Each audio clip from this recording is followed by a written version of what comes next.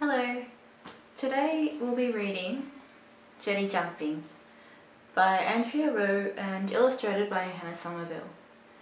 If we have a look at the front cover, we can see lots of children jumping off jetty. We've got someone over here making a big splash in the sea. And up here, this little boy looks like he's flying into the water. And if we have a look at the blurb, it tells us a little bit about the story. It says, while Miller's friends take big brave jumps off the jetty, Miller stays on the blistering wood, scared of what lurks below. But when Miller accidentally falls off the edge, she discovers the beauty of the deep, dark sea. And her summer changes forever. I wonder if we have all of these children jumping, I wonder if that means this child here who's sitting down, if that's Miller. Let's get reading and find out. Jetty Jumping, written by Andrea Rowe and illustrated by Sommerville.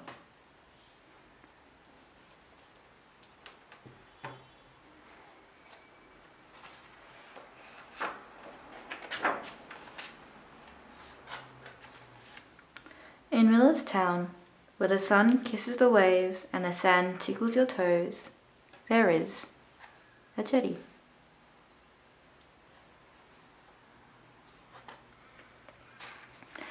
Every day, Miller and her friends play under and around and on the jetty. On weekends, they go jetty jumping, big, brave jumps from the jetty into the deep blue of the sea. Splash.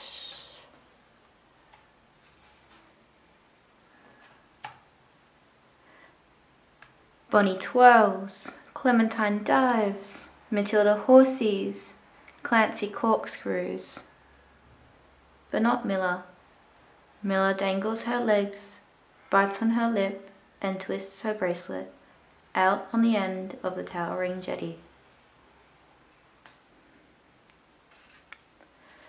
Jump! Her friends yell. Jump!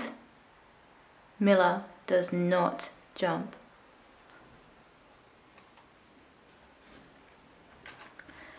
Clementine pin drops, Bonnie torpedoes, Clancy bellywacks, and Matilda walks the plank.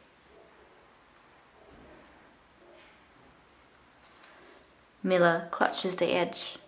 Jump! Jump! Miller doesn't want to jump. There are dark shadows down there. There are mysterious ripples. There is scary seaweed. There are things that move. Miller does not want to leave the jetty.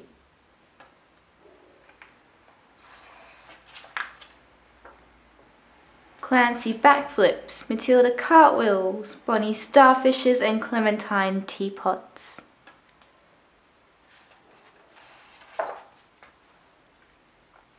Miller hides in her towel on the edge of the jetty.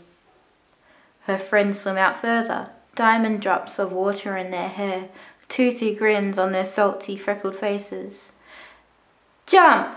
Jump! Jump! Miller pulls at her bracelet and wishes she were braver.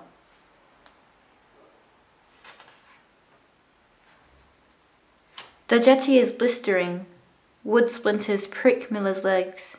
It smells a little of dried fish and seagull poo. It's kind of lonely. It's quiet. It's hot. Miller watches Clancy twist and turn under and around Clementine like a silky seal. She reaches down to touch the glistening surface. Murky shapes drift below. Miller's bracelet falls from her wrist, gliding and sliding into the water. Oh no! It glints and blinks as it floats and falls. Floats and falls. Miller grabs. Miller tumbles. Down she plunges, down past the jetty's edge.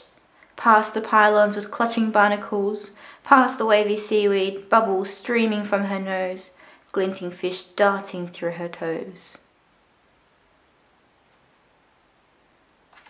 She squints, she blinks, there it is! Her bracelet dances and darts on the current, shiny, sparkling and waiting to be saved. Her feet touch the bottom, her hands reach for her treasure. Then back up again, a jet blasts to burst through the water. Miller gasps, Miller coughs. You jumped!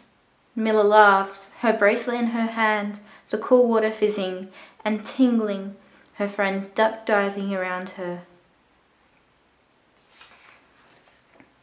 Out at the end of the jetty, Clementine crazy spins, Bonnie bombs, Matilda flips and Clancy somersaults, and Miller jumps, Miller jumps, Miller jumps.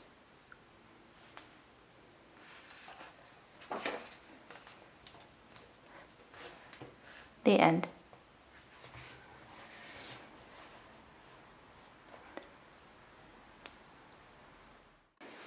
Thanks for reading Jetty Jumping with me. I'll see you next time.